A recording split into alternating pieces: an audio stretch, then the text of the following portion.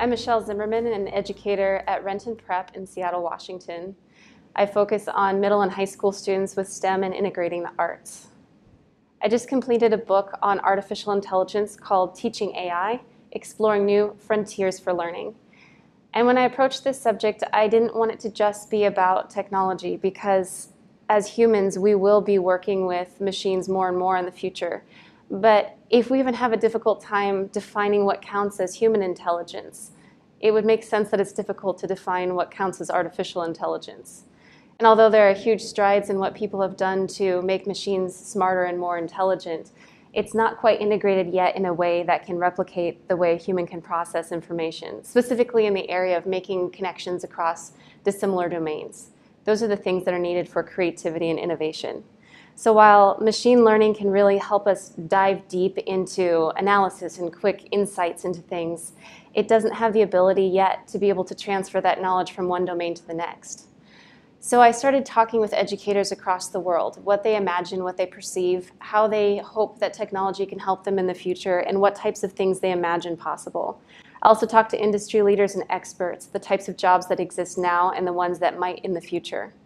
Some people have a concern that with increased technology, jobs will be automated, and what will we do then? Will there be a need for teachers in the classroom?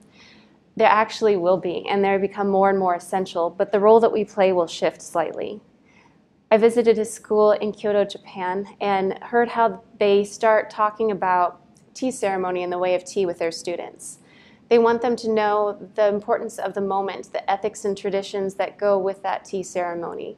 The way of tea is really important as part of their culture, but they didn't give up looking at technology in the future for the sake of studying tradition. And they didn't give up tradition for the sake of technology. They noticed that humanity is essential in that investigation of who we are and how we relate to people and machines around us. So that becomes part of the ethics and concepts that we can look at when we're looking at data and how implicit bias can start in technology, even before we realize it. We look at creativity and what things we can do as humans in ways that machines can't. Although there are machines that are starting to create haiku poems and piano compositions, original art, there are still components of emotion and tradition that humans have to offer that machines don't in the same way. So as we prepare kids for a future that moves towards trying to replicate artificial intelligence, we want to know what things we can do as educators to help prepare them for a future that is uncertain, where there are jobs that will exist that don't exist now. We look at STEM and how to combine multiple subjects, and that's one thing that we know humans do have the capacity for. They have the ability to look at something in one domain and see how it can apply in another. Not all humans are good at this yet, but as we're educators and start helping them to see those connections, they can build those skills. When they work in collaborative teams and start to work with people who are very different from themselves, they can start seeing new perspectives and apply those techniques into novel situations.